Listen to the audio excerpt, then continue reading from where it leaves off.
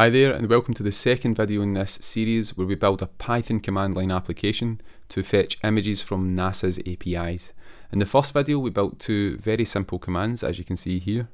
We're going to get rid of those just now, and what we're going to do is we're going to actually build the commands to fetch the images from NASA's API. Now what you need to do first is you need to fetch an API key, and this is the one I've got, which I will be deleting after these videos. And you can get these from NASA's website. This link will be in the description, and you can generate the API key here and they'll email you that key. Now the API that we're going to use is the APOD or Astronomy Picture of the Day API, and we can use that to get images from a given date from NASA. Now what we can do here is you can see the base URL for this API. This matches what's in our configs API URL. You see we have this here, that's the base URL defined on NASA's site, and we add a query parameter to that which attaches an API key to the URL. And if we scroll down a little bit, you see that's the structure of this example query we've got here to this API. And there are some other query parameters that we're going to attach, notably the date, the start date and the end date. We're going to use all of these in the next few videos. For now we're just going to focus on getting the single image for a given date, and in the next video we'll look at a range of dates between a start and an end. And we can see what kind of API response we get by clicking on this example query here. And if we open that in another tab, you see that we get some JSON data back, and one of the fields that we're going to look at is the URL field, which gives you a URL to the actual astronomy image of the day. So if we click this here, we get a particular image for the given day, and by default it will be today, and that is the image for today. So what we're going to do is we're going to send an initial request to this API here. We're going to get back this JSON, and then we're going to extract the URL from that JSON and send another request to get the image, and then we'll show the image on the user's desktop. So let's get started with the code. So if I go to VS Code, what I'm going to do is go to main.py, and that's where we define our typer commands. And we're going to have to import a few libraries here. First of all, let's import the requests library, and you use that to send HTTP requests. And that's what we're going to use. We're going to use that to send requests to our API URL, which we're going to have to bring in from the config module. So from config, import API URL. We're also going to bring in the image object from the Python imaging library. So from pil, import image. And finally from IO, I'll just put this at the top, from IO import 𝗏𝗍𝗀, and I'll explain why we need 𝗏𝗏𝗀 a little bit later on. So what we're going to do now is actually define the typer command. So we'll use that same app.command decorator that we defined, or we saw earlier, and we're going to call this particular command fetch image, and it's going to take in a date which will be of type datetime, and it's going to default to the current date that we set up in the first video. So this will fetch an image from NASA's API for whatever the date provided by the user is, or for the current date by default. So now let's print a statement saying fetching, or rather sending API request. So we're going to give the user some feedback when they execute this command. Now we can actually start fetching the image for the given date. Now we need to attach, as you can see from NASA here, we need to attach a query parameter to the URL called date, and that's got to be in that particular format there. So let's go ahead and make that format just now. So we'll say DT to stand for date, and we're going to stringify the datetime object that we get as a parameter here. We're going to stringify its date. So that will take the datetime object, it will convert it to a date, or it will extract only the date components, and then it will turn that into a string. And remember, the date comes in the correct format that NASA wants, so that's exactly what we need here. So once we have that date object, I'm going to create another variable called URL for the date, and that's going to be an f string where we take our API URL and we add to that API URL another query parameter called date, and we set that equal to DT. So that will take the base URL for the API, which comes from config, and it's going to add to it that date query parameter that NASA's API expects. And once we have that, we can actually get a response object, and we'll use the requests module to do a get request to that URL there. So that should return the JSON data that you see on this page here. So let's now print that out to the terminal. So we can use the 𝗖𝗵𝗽 command, and we can echo the response.content to the terminal. So if I run this now, and we can do that with Python main.py, that should get the image of the day for the current day. And you see that we get some JSON data back here, and it's printed out to the terminal. So we're getting that response, and what we want to extract is the URL from that response to begin with. And at this stage we'll do a quick check using the requests library. We're going to say response.raise_for_status. That's a function, and what that's going to do is it's going to stop the script on an error. So if it's not a 200 response, this will raise an exception. So now if we go below that, we can actually extract the URL. So I'm going to create a variable called URL, and it's going to be response.json, and that'll be the URL key that we see down here at the bottom. Response.json will turn the response into a dictionary, a Python dictionary, and then we can extract the URL key from that dictionary. So when we have the URL, what we can do is I'm going to print a bit more feedback to the user, and that's going to say fetching image.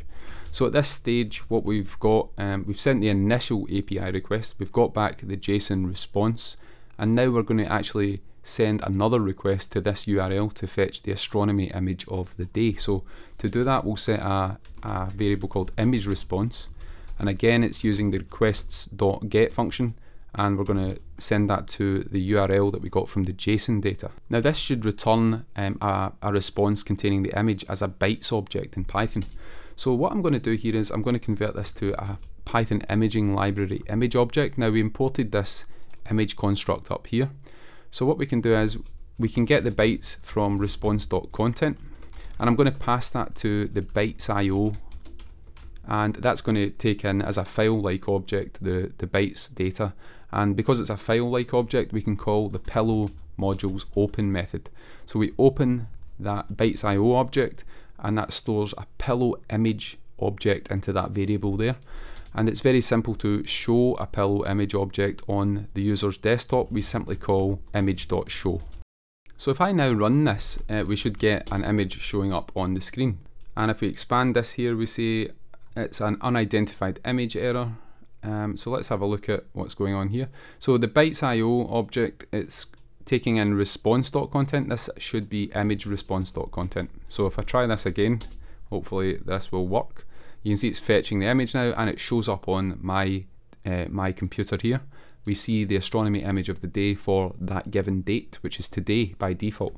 If we provide a date argument, so if I say yesterday's astronomy image of the day, we should see a different image will appear on our desktop, and we get a different image of the day here. So that's quite cool. We now have a Python command line application that can fetch the astronomy image of the day for any date using the terminal command that we define using 𝗖𝗵𝗽. And we can actually put in dates from the past as well, quite a bit years ago. So 2015, that'll fetch the image from that given date there. That's the astronomy image of the day for the 21st of November 2015. So that covers how to fetch the image and show it on the computer's desktop. We want to add one more flag to this script now. We want to give the user the ability to save the image to their local file system.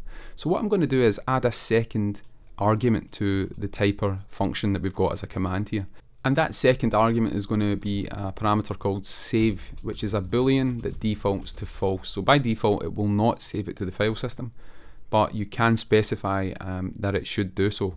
So we'll save that, and what I want to do is now use the pathlib library to actually set up an image directory, and I'm going to do this in the config.py file. So from pathlib I will import the path object, and what I'm going to do is set another config object here called image_dir, and it's going to be the current directory, and we'll set an images directory within this current directory, which currently doesn't exist.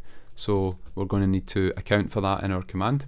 So if I go back to main.py here, at the bottom, after we call image.show, I'm going to add code that will save the image to the file system, but we should only do this if the save flag is set to true. Now from our config, I'm also going to import the image directory to do this.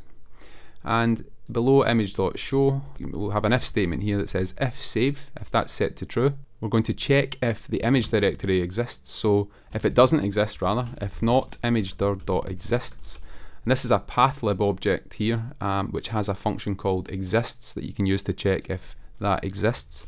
If it doesn't exist, we're going to actually create that, and we're going to use the OS module, which has a function called makeDirectory, makedir, and we can pass the image directory object into that. If the image directory doesn't exist, this will create it within our local directory. So once the image is safely, or once the directory is safely created, what we can do is we can call the 𝗏𝗏image.save function.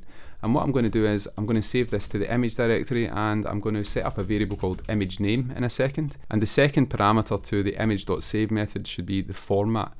Now the format is available in 𝗏𝗏. An image object such as this one has a format attribute that you can access. So we now just need to set up this image name here, so I'm going to do that now.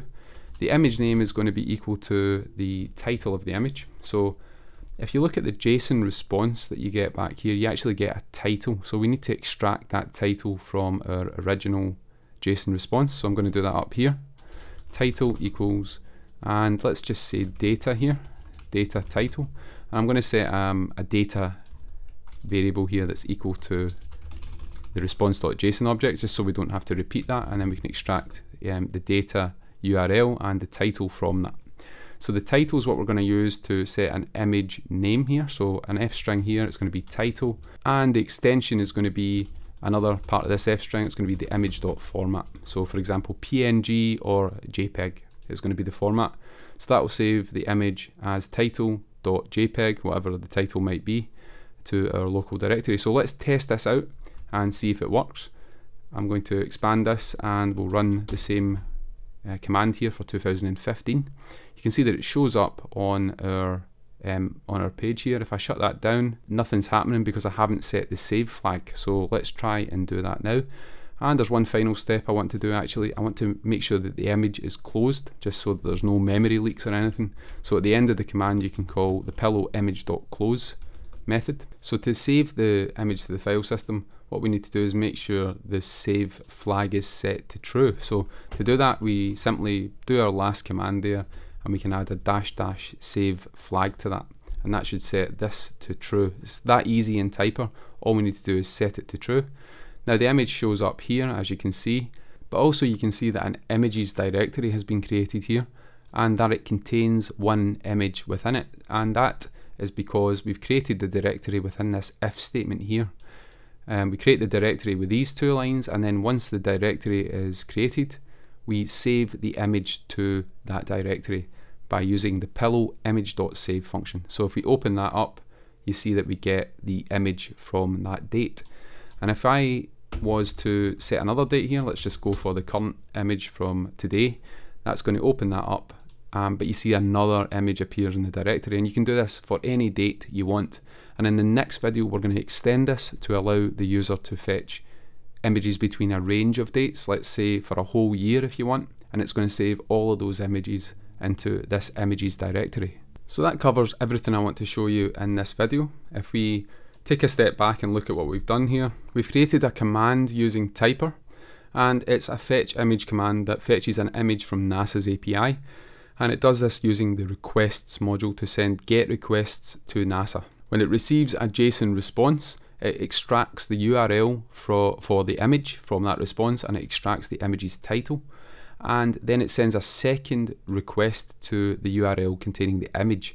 And when it receives that image as bytes data, it creates a bytes.io object, and then from that it opens up a 𝗏𝗏image object. And once you have an image object in 𝗏𝗏, what you can do is you can show that image on the user's desktop, and you can also obviously close that image at the end, but you can also save that image to a particular directory or location on the file system, as we do here. We also have this save flag that we've added here, which allows the user to specify whether or not they want the image to be saved to their local file system. So Typer is very good for allowing you to type hint these variables, these arguments, and have particular behaviors created because of it. It's very easy in Pythonic, and I think 𝗙𝗵𝗽 is an amazing library. It's very useful. In the next video we're going to extend this example even further to fetch a range of images. There will be a blog post for this video as well, and if you've enjoyed the video, please do like and subscribe and leave any feedback you have in the comments. Thank you for watching.